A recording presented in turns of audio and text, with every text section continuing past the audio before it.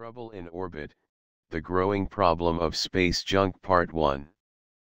In 2014, the International Space Station had to move 3 times to avoid lethal chunks of space debris.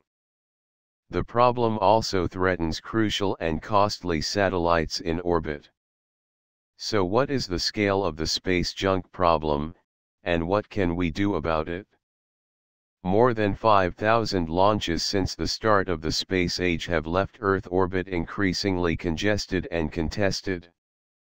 45 years ago, the Associate Director of Science at NASA's Marshall Space Flight Center, Ernst Stollinger, an original member of Wernher von Braun's Operation Paperclip team, was asked by Sister Mary Jukunda, a Zambia-based nun, how he could suggest spending billions of dollars on spaceflight when many children were starving on Earth. Today, Stollinger's response still provides a powerful justification for the costs associated with space research. It is certainly not by accident that we begin to see the tremendous tasks waiting for us at a time when the young space age has provided us the first good look at our own planet. He said, "The systems on the space station that provide vital life support are also responsible for its unique vulnerability to a debris impact.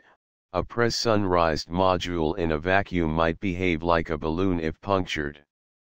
Very fortunately though, the space age not only holds out a mirror in which we can see ourselves, it also provides us with the technologies, the challenge, the motivation, and even with the optimism to attack these tasks with confidence.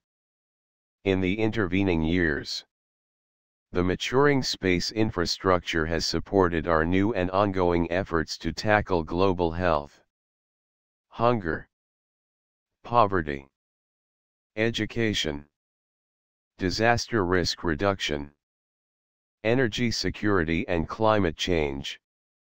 Indeed, we have made great use of Stollinger's mirror to meet many of society's biggest challenges. Sadly, the space environment has borne the brunt of our increasing reliance on satellites and our long-lived belief that space is big. More than 5,000 launches since the start of the space age, each carrying satellites for Earth observation, or communications, for example, have resulted in space becoming increasingly congested and contested.